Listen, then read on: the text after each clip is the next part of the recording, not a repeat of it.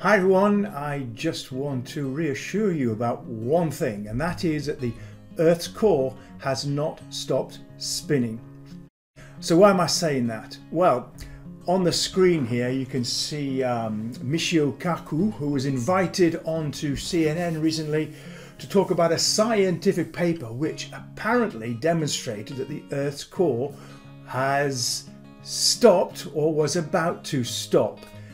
Which is a rather remarkable claim, very easy to refute, and I was a bit disappointed that Michio Kaku, a famous science communicator, had failed to actually do that. So what happens when you go to somewhere like YouTube and you type in Earth's core stopped spinning? Well, what you get back are lots and lots of different stories, videos, which talk about the Earth's inner core and why it stopped spinning. People even questioning, has it stopped spinning? Did Earth's inner core stop spinning? New study, Earth's core has stopped spinning, and so on and so on. Well, let me just reassure you again, the Earth's core has not stopped spinning and will not stop spinning until the Earth itself stops spinning many billions of years into the future. So why do so many people appear to believe it? Well, one, it's a nice story, isn't it? It works well as clickbait. Oh, look, I'm going to click on that and listen to that story. So what disappoints me is that here the professor, a good professor, a science communicator, failed to just stop the conversation and say, the Earth's core has not stopped spinning. Repeat it to yourself if you need to. What has actually happened is actually quite simple to explain. So the Earth itself is made up of many layers. You can see there in some of the pictures on the screen. There's the crust, there's two parts to the mantle, and then there's the core and inner core and so on. And these little pieces are more or less turning the same as the Earth, but there's a little bit of slippage between each little part, different temperatures and different boundaries between the actual layers.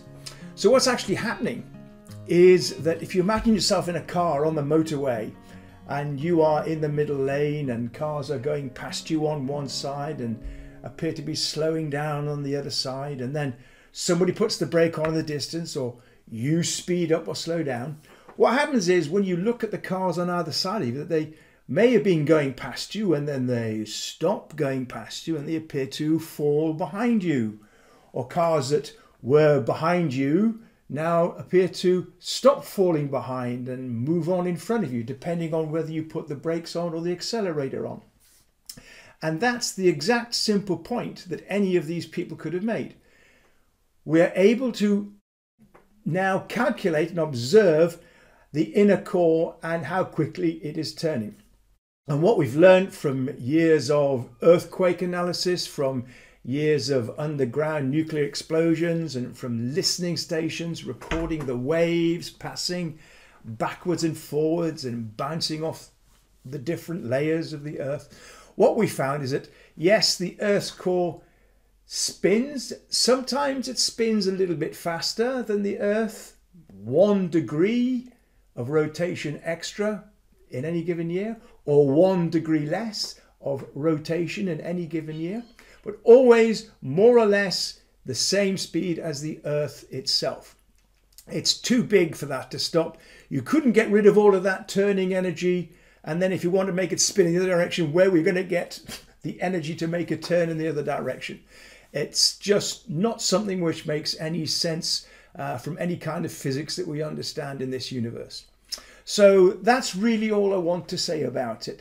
Too many people have jumped onto the clickbait, the fascinating story. So I'll say it again. The Earth's core has not stopped and is not going to stop turning. It just looks like it when we see the relative movement of the crust where we live in this tiny layer and the movement of the core.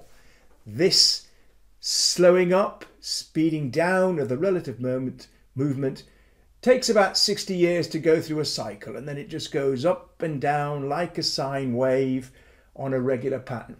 And we can even trace other things that are happening on the surface of the Earth to this pattern. We're beginning to see these patterns repeating themselves in different phenomena on the surface of the Earth.